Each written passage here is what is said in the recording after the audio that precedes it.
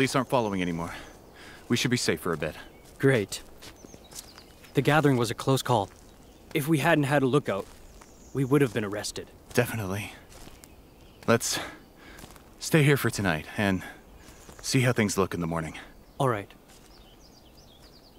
Hey, I know of a little hut up here. We can stay there for the night? Sounds good. Let's go. Great.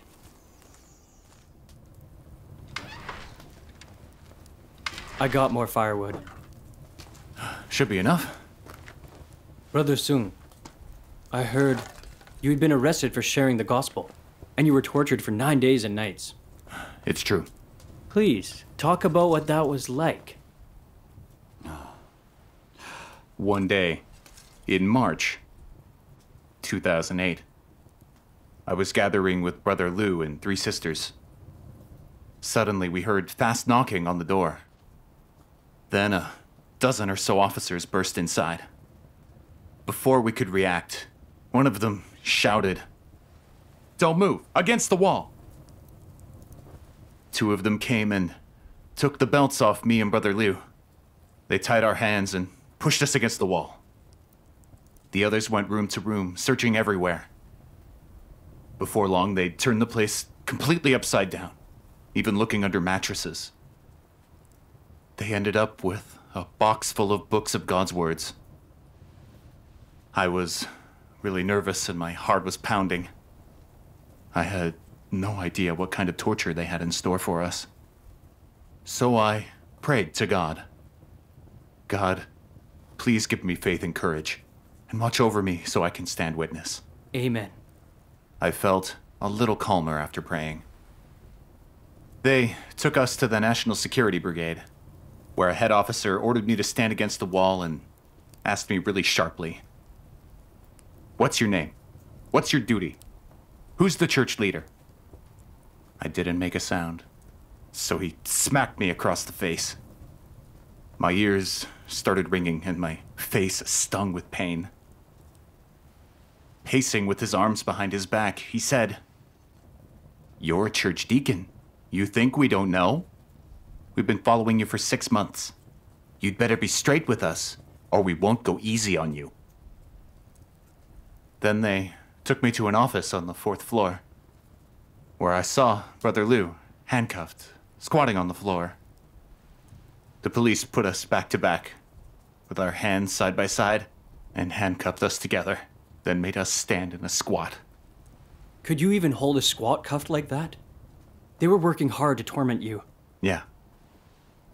Our legs started shaking and we swayed back and forth. The more we moved, the tighter the cuffs got. They dug really painfully into our skin. My legs were giving out after about 20 minutes. I was covered with sweat. Brother Liu nearly fell over. An officer came over, kicked him really hard, and ordered us to squat down. It was worse this time around. With our backs pressed against each other, we didn't dare move our hands. I felt like I needed to gasp for air, and my hands and feet became numb. Our strength was completely gone after half an hour, and we collapsed onto the floor. We took the chance to grab each other's hand and give a squeeze of encouragement. More than an hour passed. They separated us and took me into an office across the hall. They handcuffed me to the arm of a chair, then went off to sleep. I couldn't sleep at all that night. I just kept thinking. The CCP hates believers more than anything. They torture or even beat us to death after they catch us. They already knew I was a church deacon and not from the area, so I had no idea what they would do to me, or if I'd be able to get through it. These thoughts made me afraid, so I silently prayed to God. God, please guide me. Give me faith and resolve to withstand suffering, to overcome the officer's torture. Amen. Then I remembered this from God's words. Do not fear this and that. You can stay steady before me, whatever struggles you face, without hindrances, so my will can be done freely. This is your duty. Amen. You must endure all. Be ready to relinquish everything. Give and expend your all to follow me. Now is the time I shall test you. Will you offer your loyalty? Can you loyally follow me till the end? Amen.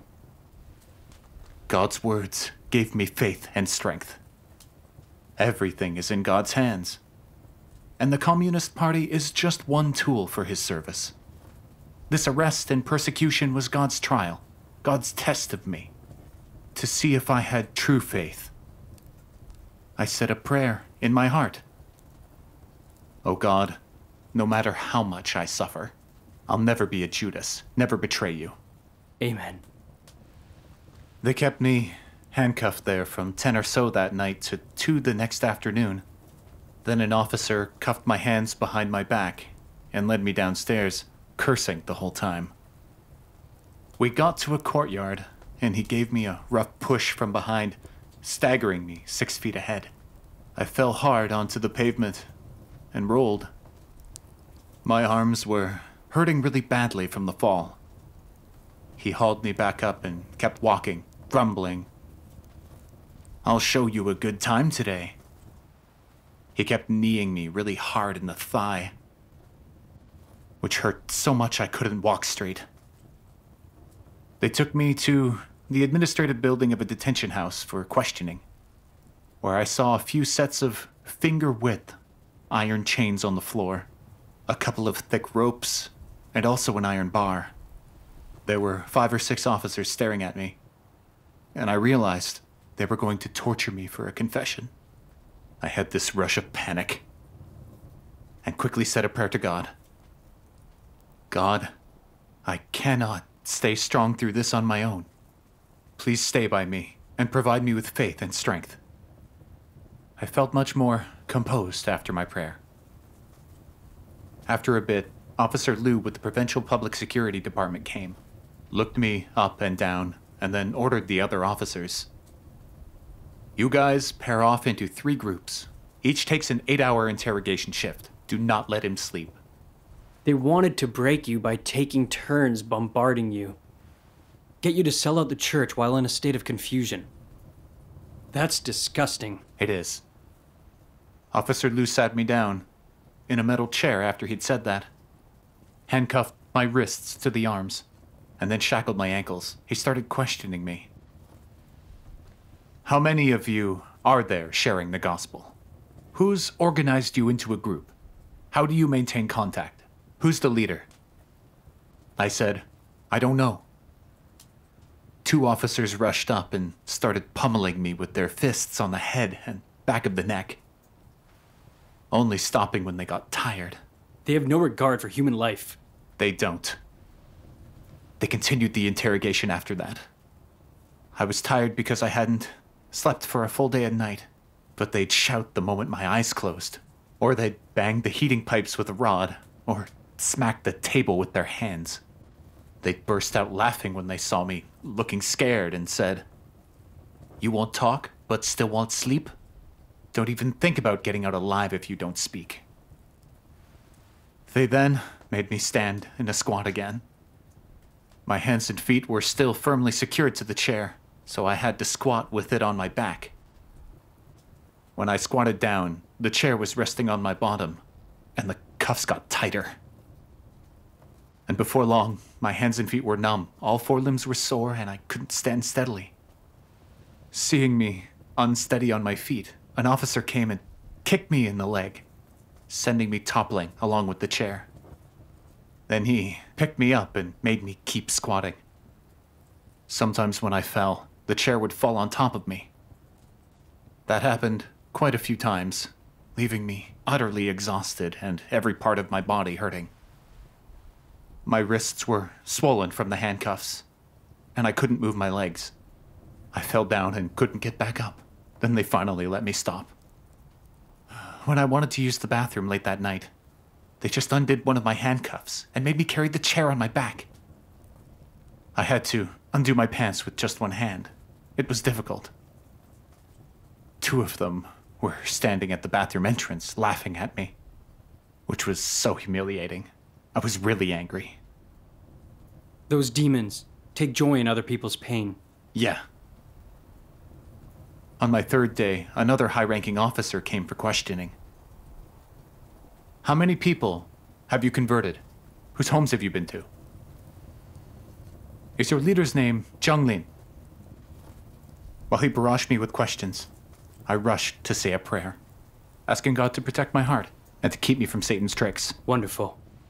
When he didn't get the information he wanted, he said to his underlings, "Keep a close eye on him and don't let him sleep. We'll see how long he lasts." Later on, when they saw I couldn't stand the sleep deprivation any longer, one officer made me squat with the iron chair again, while another got a pot of freshly boiled water, filled up a paper cup, and put that on top of my head. My scalp was burning with so much pain. I instinctively flicked my head to get it off. They punched and kicked me, knocked me down, dragged me back up, made me carry the chair again, and put a cup on my head, and said, "We'll beat you to death if you do that again." It burnt so much I couldn't handle it. My body jerked a bit, and the cup fell again. They beat me again, punching and kicking. They tormented me this way over and over. There were blisters on my scalp from the burns. Then they popped from even more scalding. The blister fluid ran down my forehead. That combined with the sweat was agonizing. They boiled pot after pot of water and just kept putting those cups on my head. They kept this up for 2 or 3 hours. Finally, weak and limp all over, I collapsed and couldn't get up. They got their cell phones out, taking photos, and mocking me, saying, "We're putting these photos online for all you religious people to see.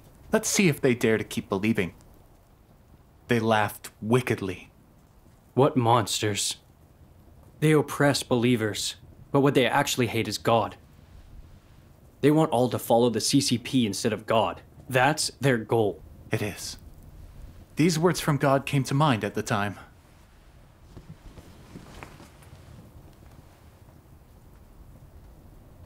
Forefathers of the ancient, beloved leaders, they all oppose God. Their meddling leaves all beneath heaven in darkness, chaos.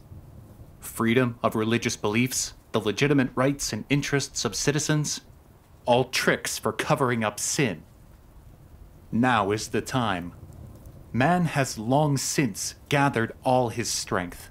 He has devoted all his efforts and paid every price for this, to tear off the hideous face of this demon and allow those who have been blinded and tormented in every way to rise up from their pain and forsake this evil old devil. Amen. Amen. The CCP works madly against God and brutalizes believers. They're a pack of anti-God demons who despise the truth. Yes. The more they tortured me, the more clearly I saw their demonic essence. I rejected and cursed the CCP and wanted to stand witness for God, never betraying him or selling out brothers and sisters. Amen. Once I set this resolve, the weight of the chair on my back didn't feel heavy anymore. I heard one of the cops say, "We can't take this anymore. This guy's not struggling with that chair." I silently praised God when I heard that. Oh God, you really are almighty. Without the guidance of your words, I could never withstand Satan's torture on my own. Thanks be to God. That truly was a miracle. Amen. By the 4th day, I'd been handcuffed and shackled for so long that my legs and feet felt totally numb. My hands and feet were black and blue, swollen up. The cuffs dug deep into my skin. I was so tired I couldn't force my eyes back open after they closed. They would smack the table and rattle the pipes to keep me from sleeping. And they would kick my legs. It was incredibly painful. Then, an officer who looked like he was in charge came in.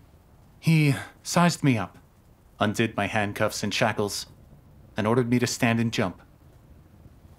I hadn't eaten for several days, and they'd been torturing me nonstop, so I really didn't have any strength. I could barely stand up and had to support myself on the chair arms.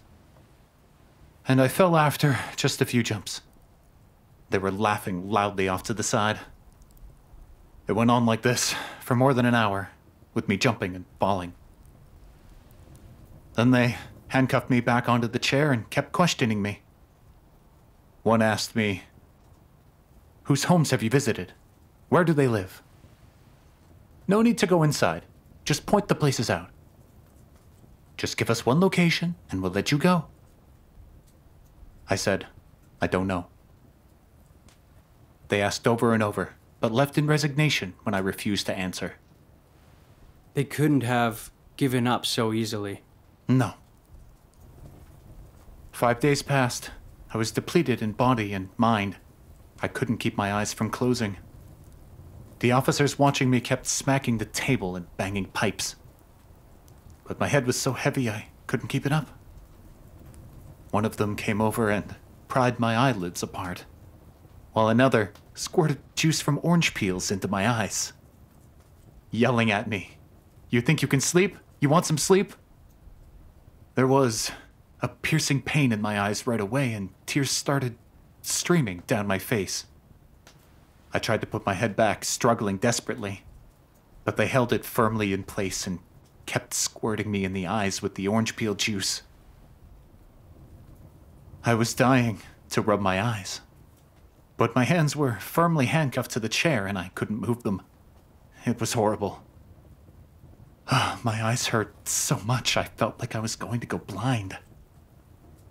The officers were ordering me to open my eyes, but I simply couldn't.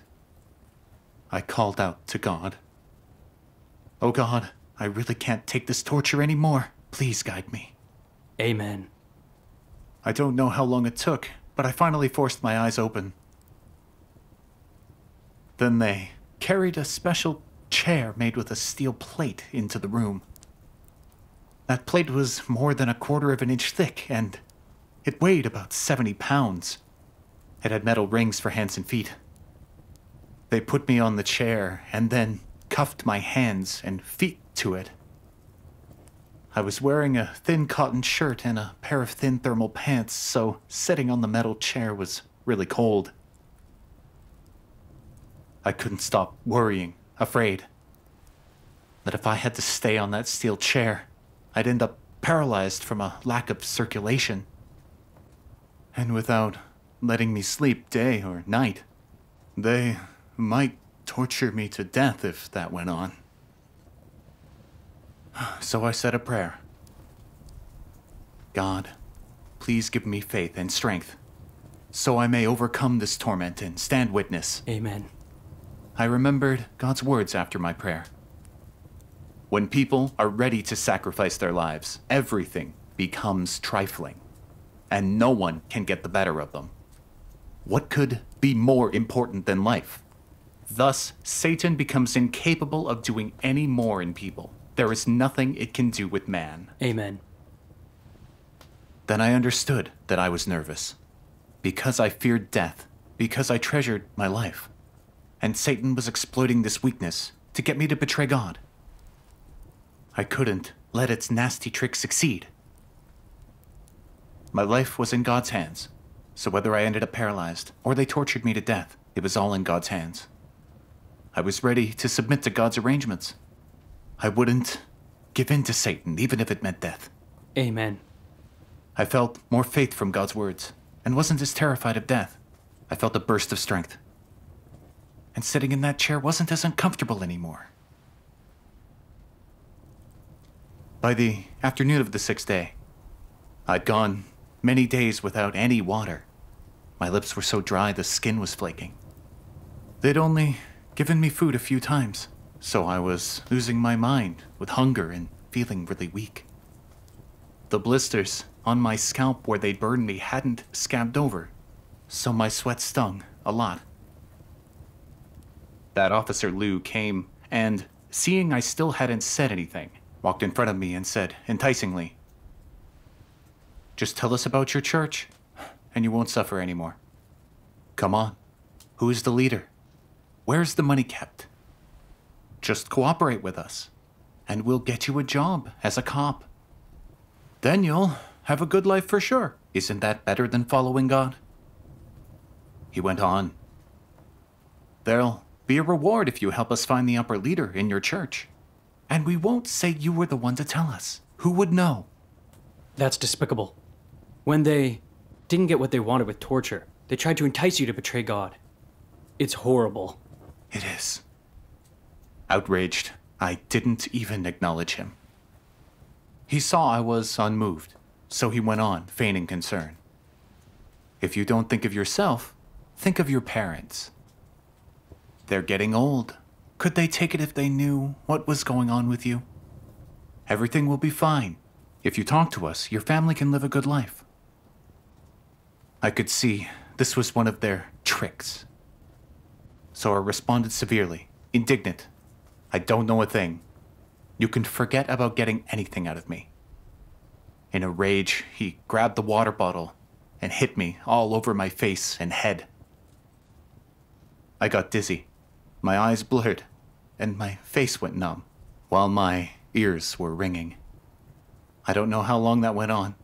Then he said angrily, "We're bringing your parents in tomorrow." I retorted, "Even so, I'm not talking. You can beat me to death. I'll never betray God." Amen. He yelled back, "You're a lost cause. Hopeless, a religious nut." I was so grateful to God when I saw that devil humiliated in his failure. Thanks be to God. On the 7th day, they kept torturing me and keeping me awake. The non-stop torment had left me weak. I felt like the world was spinning, and my vision was blurry. I was even hallucinating, and sometimes things I saw were overlapped or distorted. It felt like I was in a bunch of different places. In my daze, someone twisted my ear and barked. "Pretending you're dead? Talk, or you won't make it another day. Let your God save you." But all I could feel was pain, and I couldn't open my eyes. Then I lost consciousness. After who knows how long, I came to and discovered my clothing was completely soaked. I realized the police were splashing me with cold water to wake me up. On the 9th day, 3 of the officers who were watching me came down with a cold. An officer came up to me, listless, and said, "We can't take it anymore. Just make something up and write it down, so we don't have to suffer along with you." I refused. They then wrote down some random names and addresses and stopped questioning me. Thanks be to God. Seeing Satan humiliated and defeated, I was so grateful to God. I'd been able to withstand all those days of torture, entirely because of God's protection. His words were giving me faith and strength. Otherwise, I would have died long ago. Yeah. I experienced what God meant when he said, "God is never absent from the heart of man, and he lives among man at all times. He has been the driving force of man's living, the root of man's existence, and a rich deposit for man's existence after birth. He causes man to be reborn and enables him to tenaciously live in his every role. Thanks to his power and his inextinguishable life force, man has lived for generation after generation, throughout which the power of God's life has been the mainstay of man's existence. And God has paid a price that no ordinary man has paid. God's life force can prevail over any power. Moreover, it exceeds any power. His life is eternal. His power extraordinary. And his life force cannot be overwhelmed by any created being or enemy force." Thanks be to God. It's amazing you could get through 9 days and nights of that. Thank God. It was the guidance of God's words. Amen. They sentenced you to hard labor after that? They did. In October, the party gave me a year of labor for using Zhejiao to disrupt social order and cross-provincial dissemination. After my release, I found my family had been working connections and spent over $3,000 to get me out early. Otherwise, I'd have been there even longer. I saw from being arrested and persecuted by the Communist Party that it is an enemy of God. It madly fights God, persecutes believers, a reincarnation of evil spirits and demons. It is. I came to hate it and completely break ties with it. Amen. At the same time, I could feel God's love. While I was tortured, it was God's words that gave me faith and strength, and got me through Satan's horrible persecution. It was a true experience of the authority and might of God's words, and made my faith in God stronger. Thank God. Gaining all of this through the persecution you suffered really is invaluable. Amen. Thanks be to God. Thanks be to God.